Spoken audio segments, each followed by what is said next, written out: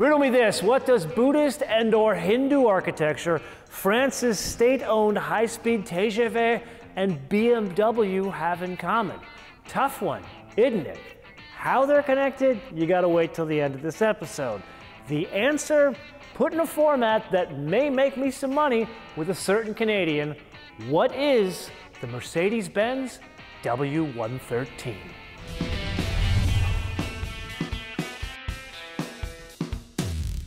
The last time you and I drove a classic Mercedes together, it was a 1955 model year car.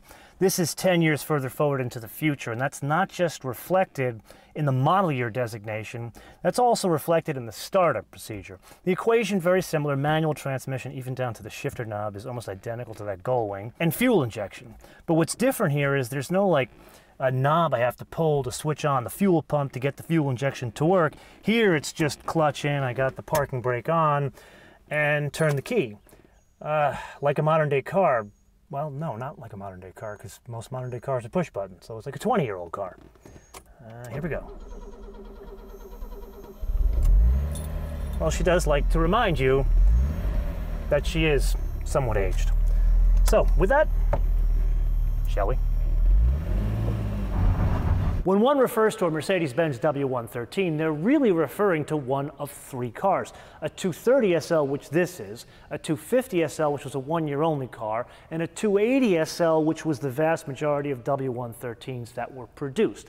They were all inline sixes, they were all multi-point fuel injection, and if you're familiar with Mercedes-Benz naming conventions today, they kind of got off the path of connecting engine displacement with the name of the car. This, they did.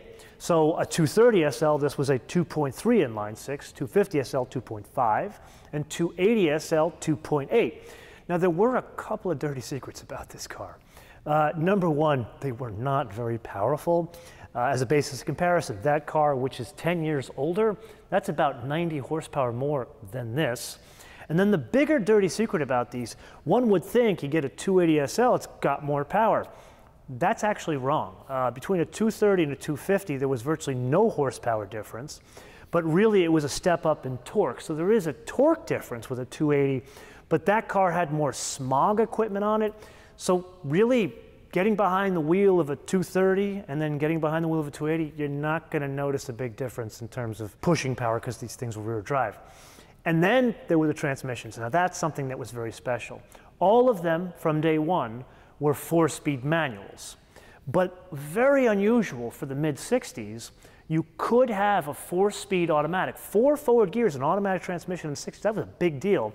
The vast majority of the 280s had the 4-speed autos, especially the ones that came to the US. But then from May of 1966 forward, Mercedes-Benz offered a 5-speed ZF gearbox manual in all of the SLs. It was one of these things that were put on the option list. Not many people took them. But then in May of 1969, they took it off the option list, but it was still like a special request, kind of like the secret menu at In-N-Out. Actually, more people know about that than this option. So much so, they only made 882 W113s with a 5-speed manual transmission. Point of reference, this weighs about the same as a well-sorted two-wheel drive 993. With that, no one, and absolutely no one in the classic car world would accuse these things of being fast. But there is a good amount of usable torque here. You do need to work the gearbox to get that torque out of it. I would argue these things really come alive between 3,000 and say 4,000 RPM. That's where you can really hustle these things around roads like these. But it's not just fun roads. These things are good to use around city streets. Like, you could totally daily with that engine. By about the mid to late 50s, Mercedes-Benz had a rather unusual sports car / convertible strategy. There was this very wide spectrum, and on one end of it was this, literally born from a race car, later became the production tour de force of its day. On the other end of the spectrum was the 190 SL. Now, I personally don't find them very attractive, but I think all would agree, not a very fast car. And there was talk back in the day of making it a bit faster, taking a 2.2 inline six, putting it in that car, making a 220 SL in 1957. That never came to pass. Instead, they took that budget, put it towards a totally new car. And this is where they changed strategy. Instead of having two cars, one high-end, one low-end, they decided middle of the road. And this was based on the W111, the Heckflosse, the fintail car. They literally took almost 12 inches out of the length of that car to make this, but really pilfered the technology from the W112. Things like single overhead cam inline 6, recirculating ball steering, and a swing axle in the back. So that swing axle out back there does a dandy job going around turns like this at moderate speeds, but a Canyon Carver, she ain't. That said, big hint vice here. This is a shorter wheelbase car. You notice it when you push it really hard around turns. The SN wants to come out, and it's not just under hard braking. It's when you push it aggressively, you have to understand there just isn't a lot of weight over the back end. I wouldn't call this perfect 50-50 weight distribution, even though some of the hardware that's suspending the car, double wishbones out front, put another way, driven at moderate speeds around town. This is a very docile car. It's when you try to get aggressive, it wasn't designed to be aggressive. And a big function of that is the overall length of the wheelbase. Like you look at some of its contemporaries, maybe not a direct competitor, but a Corvette. Even a 63 Corvette, which I would not call agricultural underneath that car, that can go around turns better than this because of the extra length, because of the extra wheelbase. This is really a different kettle of fish. A good one, but a different kettle of fish. The W113 came about not just at an unusual point in the history of Mercedes-Benz, it came about at an unusual point in the history of the car. You see, a couple of years prior to this, Volvo began to make a name for itself in safety, and governments around the world stood up and took notice.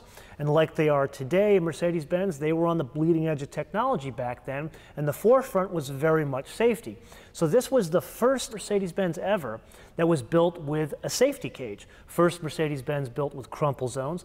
First Mercedes-Benz built with impact-absorbing bumpers. Now, U.S. cars were a little bit different. They had bumper guards, imperial units, and sealed beam headlights. And then in March of 1966, where all the cars, no matter where they went, were fitted with anchor points for 3-point seat belts. Now, how does that show up in practice here? Well, look at some of the switchgear. Unlike the Gullwing, there's a lot of rubber. There's knobs from the factory radio, the temperature control, even in the rear view mirror. Here, this is an older car, so it's got the chrome surround, but in the later cars, like 280s, these were all black plastic. Even over here to the door, they've put in a window winder that has a rubber knob on it.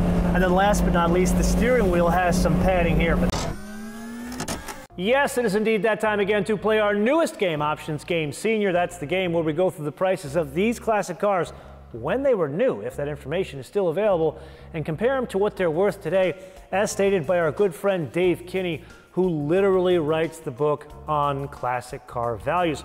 With that, let's dive right into the 1965 230 SL that had a base price back in the day of $7,506. Now, there were a number of factory options that could be fitted to these cars. This only has two. It has the radio, and it has the rear seat that faces off to the side. It's more of a torture chamber. If it had the air conditioning, that was a big deal for these things. And it wasn't like air conditioning in a Cadillac back from the mid-60s. They like blue ice cubes. This was a box kind of under the dash and off to the side, and it was a lot of money. It brought the price up to $7,907. Translated to 2020 dollars, that is $65,141. That's kind of a reversal of the trend we've been seeing in previous derivations of this game, where the new version of the same car is usually double the price of the car we are driving in that episode. This is a virtual bargain compared to a brand new SL today.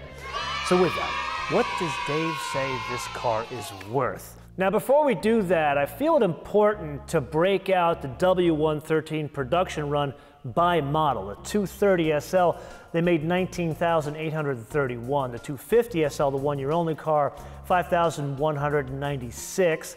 The 280, the most popular, 23,885, for a total production run of 48,912. So not a very rare car as a basic comparison, They only made 1,400 of those Gullwings. Then interestingly, of the almost 49,000 cars that came out of the factory, 19,440 came to the US. So with that, what does Dave say this thing is worth? Well, if it was a bucket of bolts that didn't run, it'd be worth $25,300. So clearly almost 50,000 cars is having an impact on the value. But if it was a condition 1 car, perfect, $97,000. Now this car has some unusual adds. Number one, that weird air conditioning, that adds almost 15%. This car does not have it, so we don't have to worry about it. This car does have a 4-speed manual, which adds 10% to the value. And then the roof, this car has a hardtop roof, that would add $4,500. Now if this was a condition 2 car, Dave calls it for $58,800. Definitely not condition 2, but definitely not a condition 1 car. If I'm taking a stab at this, $75,000, then considering adding the transmission and the roof, it's about $87,000 as the car sits. Now here I have an unusual message for you from Dave, because he's very emphatic about these things. He feels too many of the people that want the W113, they pray at the altar, as he says, of the 280. He says, don't do that. Don't let a good 230 go by because you want a 280. That's a message directly from Dave. Drums in the back, discs up front, and those discs way overpower those drums. But they're usable. You could use this car around town, maybe not in panic stop settings. You'll have to get used to the rear end approximating where it used to be before the panic stop, but very much a car that could keep up with modern day traffic in terms of braking. And then there's the disc brakes. They were on offer from, I believe, 67 forward. They were on all the 250s, all the 280s. And in the classic car market here, there is almost a religion with these things with disc brakes. Everybody wants the disc brake, thinking I could use the car every day only with the disc brakes. That is not true. The 230 with this setup here, not perfect, but definitely a good setup, especially from 1965. Remember this Mercedes? Well, I have an update. Did I not say this would make a world of difference? Remember Mercedes seats from the 70s and 80s? They were incredibly stiff, almost to the point where they felt like they were a bed of springs with a board on top of it. And that's kind of what they were. If you go back to Mercedes brochures in the early 80s, they'll tell you that they consulted with orthopedists, and by having very stiff seats, it made the driver more attentive. I can believe that. Like, you drive something like a Honda, you're not as attentive after coming out of like this car. And it's not just the stiffer seats, there's more support. You'd look at these things and say, oh, those are not really gonna be very supportive, but there's some lateral support, something you don't expect in a classic car. Friends, want to take a moment to mark a special occasion. Today, July 8th, 2020, is our show's 11th birthday. And over those years, you and I have shared some incredible adventures together. However, this is the first year that you and I are sharing some incredible challenges together. As many of you know, the first part of this year, I faced the most traumatic experience of my life. And then only a couple months later, together, we face a global challenge, and now that's opened up into multiple global challenges. But rather than reflect on what's wrong, I wanted to take a moment to reflect on what's right, how you and I have been sharing this passion together over 11 years, and it's gone from just driving cars to talking to the key people shaping the car world to now some of the most iconic cars in the world that we're driving. So it's important for me to say thank you. Not just for being there and getting us to this point over the past 11 years, but for your incredible outpouring of support as I continue to face a very long recovery. So with that, let's get back to driving W113. One of the better manual transmissions in the classic car world. An absolute pleasure to shift gears here. Remember the Jaguar? There, it's kind of, you got to grind them to find the gears in that. This It's such a nice transmission, especially well paired to the torque that comes out of that engine. Now granted, does it make it a faster car? Like, we really got to wind this thing out going up on this hill, so you got to stay in second gear. Once you hit about 4,500 RPM, that's when you want to use third gear after you've climbed a hill. But I would argue here third is more usable. You can use it around town. You can use it on like a dual carriageway. Fourth, that's much more for freeways and higher speeds. And now we're at the point where we need to talk about the history of this specific car. And unlike the Gullwing, she has not been flown all over the world to go on exotic rallies, and she hasn't gone wheel to wheel at Laguna Seca. Rather, this was the owner's crash course into how to show cars at classic car shows. However, there was a very significant asterisk there. This was not a pretty classic car when he got it. It was literally a bucket of bolts that sat in front of his dad's house, and his dad wasn't driving it. And the owner likes to refer to it as, after his starter marriage, he bought this car from his dad and used it as his daily. But then things started to turn around for him, and bought another daily, and he liked the car. So he figured, let me make it a little bit better and start showing it at some of these car shows. And he brought the car to the first car show with sheepskins on it. Sheepskins. The judges came up to him with a rather disapproving look and said, "Son, what's underneath the sheepskins?" And he says, "The seats, I think." Needless to say, he didn't win any prizes, but he learned something. He learned that restoration comes from those disapproving looks of the judges. So more shows he entered, the more disapproving looks he got, the more the car got restored, to the point where he has completely repainted it. This is actually a Volkswagen color. The original color is the dash. Reupholstered the seats, thank God the sheepskins are gone. Redid all the chrome, the wood trim, all that stuff, to the point now where it is one of the prettiest 230 SLs you have ever seen. Now, there's an interesting side note to this story. Back when this car was not pretty, and it was his daily driver, the owner met a very accomplished ice skater from Denmark. He took that ice skater out on a first date. 28 years later, she is still his wife. So, back to the riddle at the beginning of this episode. What do all those things have in common with this? Well, Paul Brock, who was the designer of this car, after this, he went on to becoming the chief designer of BMW, and then after that, designed what would become the high-speed TGV. But there's still one more thing.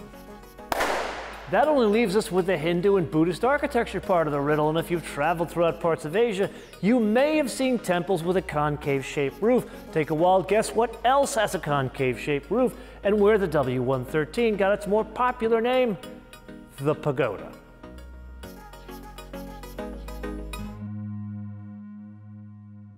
This will not come as a shock to you. These, not a lot of racing or competition history. I like the 300 SL. But I do need to point that out as a man of Greek heritage.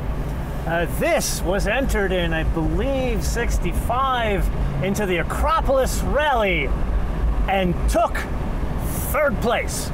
So there is some competition history with a pagoda.